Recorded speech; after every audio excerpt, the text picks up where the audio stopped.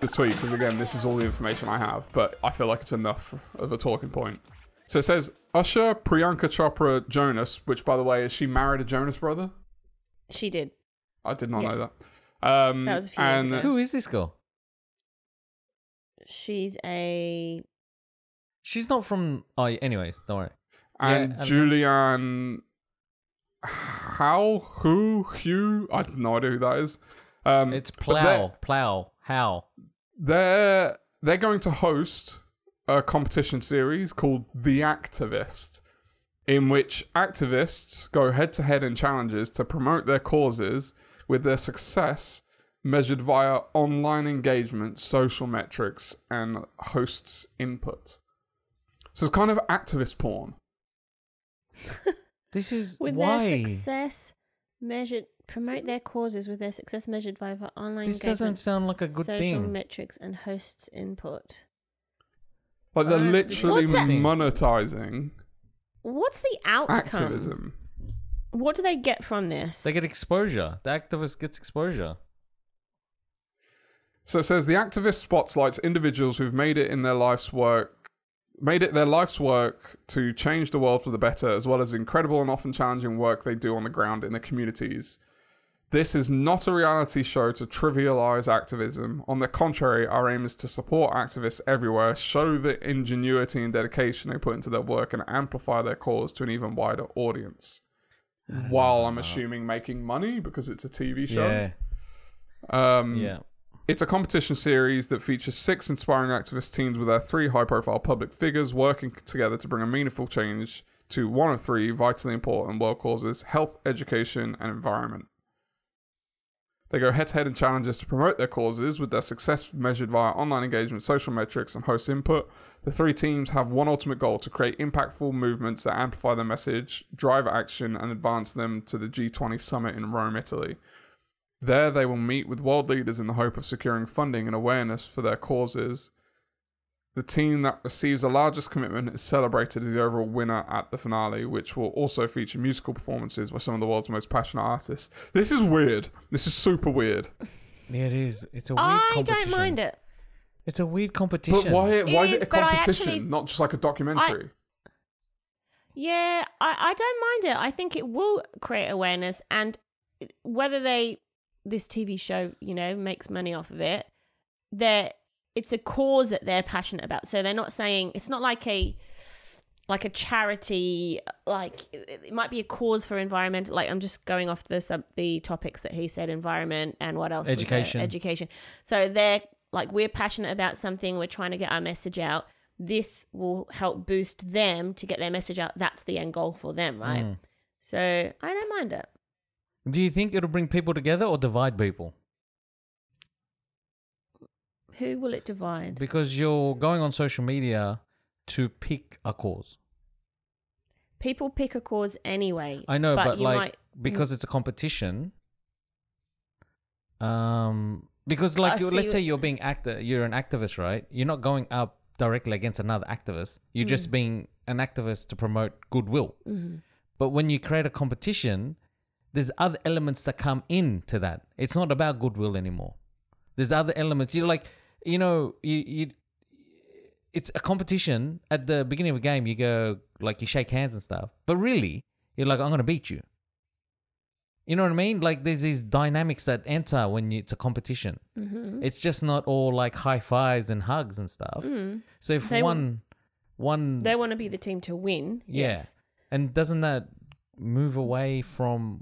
It is a bit strange, but I still don't mind it. I think it's actually pretty good if those particular people, all of them, because all of them going to get the same TV coverage, right? So all of their movements are going to get shown and given the opportunity to grow. Can I throw some logistics into this quickly? Clash. Yeah. So part of the legit, because this is what I was curious about, because the way you're talking about, Emma, is I don't think how this is going to work in the sense of they're going to start airing this on October 22nd, and there's going to be five weeks of this, okay? The G20 summit that they're competing to win money in happens on the 30th of October, which is only a week later. which means by the time you watch all of this, it's already happened. So you can't, as an audience viewer, you're not impacting their ability to do anything because it's already happened. Okay. Does that not change? Does that change anything? Oh no, because I wasn't personally talking about changing their influence. Like, if I'm sure, so if as part of the competition and they're trying to get their word out in their social media, real people will see it, right? Like as it's happening before they know that it's a competition. Is that right? Or no? Yeah. Yeah. So then the show element of it, the TV show competition element of it, how does that benefit that? Yeah, I don't know. Bit tricky. The only way it will benefit it is if they're able to reach more people throughout the process than they would have before, even though it hasn't been aired yet. But who knows if Oh, you mean the celebrity judges? No, like let's say we will give you a set amount. Like, do they give them any money or something to help promote or no? It doesn't say anything about that. Or like they might have access to certain people or certain networks. What are people saying on this? I don't know, but I actually wouldn't mind. I don't know. It's a bit strange. Is there any comments or what? But I don't mind it, but it is a bit strange. I'd be interested to see how it actually comes out. I don't think people are in like this idea. I think. I'm not sure with Twitter. I'm still lost. No one seems to know what's going on with that. Okay, what is this guy doing? I don't know. What's this? So this really is just going to be this year's Cats, isn't it? What? The guy touching her ass is going to be this year's Cats. I don't know. I don't know how to use Twitter. I'm going into threads that I'm not supposed to be going into. So a good way to get an idea of the response is if you click on quote tweets. Quote tweets? 20, yeah. Because this is people who've quoted it. Oh, you're talking. And you can see what they're saying about it. All right. So this is saying, read this, Sams? I can't read that. The market will take everything you care about and sell it back to you as a vile perversion. If this were in a dystopian novel, it would be too on the nose. What does that mean? Someone decipher that. They're saying that basically capitalism just sells anything back. We'll find a way to sell anything. Yes. If this was, I didn't even think about the capitalism. I was just thinking about the competition part. I don't think activism and competition are things that you put together. That's my. It's kind of like the Apprentice, but with activists. No, it's but bizarre. like the Apprentice is people that believe in capitalism to go into there. Yeah. But the activism is not. I know.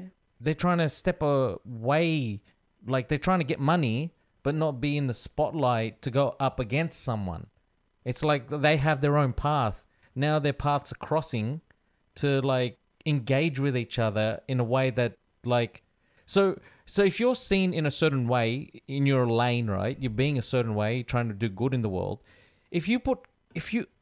Competition brings the worst out of people. They don't bring the worst. I mean, they expose people.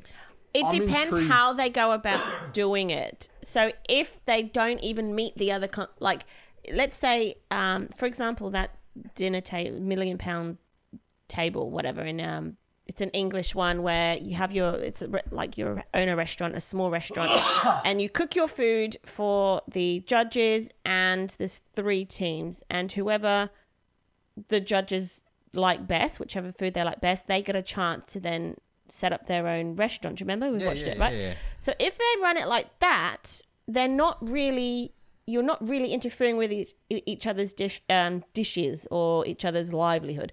So in this case, if they say, this is your campaign, that's your campaign, that's your campaign, go and do your thing. So they're not really sort of crossing heads or anything like Survivor or like The Amazing Race, whatever, those types of things. They're not sabotaging each other in any way. They're just literally focusing on their own thing. And then at the end of it, they say, okay, well, you got this many, you got this many, you got this many. It's not as bad as if they sort of pit them together in challenges each week head to head. In that restaurant one, there's something at the end of it to help them better what they do, but this one is just to see who can get the most money, which they're going to do regardless of the TV show. And they're not competing, they're just doing it because they care about the cause. I thought the prize was they get to go to the G20 and help fight their cause more in front of that's the competition. Political... The competition is to see who gets the most money at G20. Oh, sorry. I thought that was the outcome. The winner gets to go there to help That's why fight I was for their saying... cause.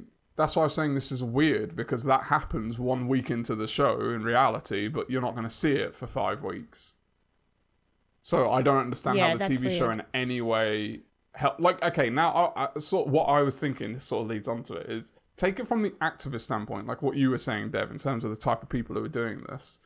What activist, like imagine you're an activist, you're really passionate about education, saying you're really trying to do things for education. And then a TV producer comes up to you and says, look, we really want you to be on our TV show about your activism, and Usher is going to be your mentor. Like, would you not just be like, why?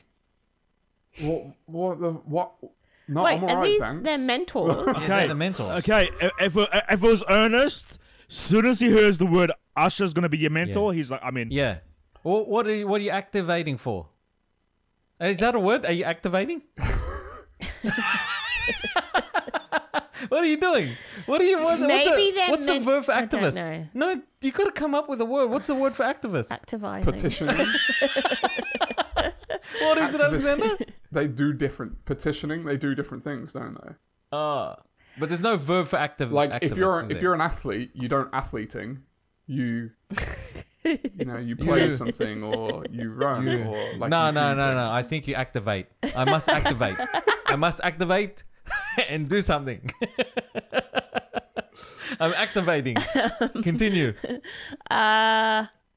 Maybe they're mentoring not on the actual topic itself, but on promoting, like on social media and stuff like that. I don't know.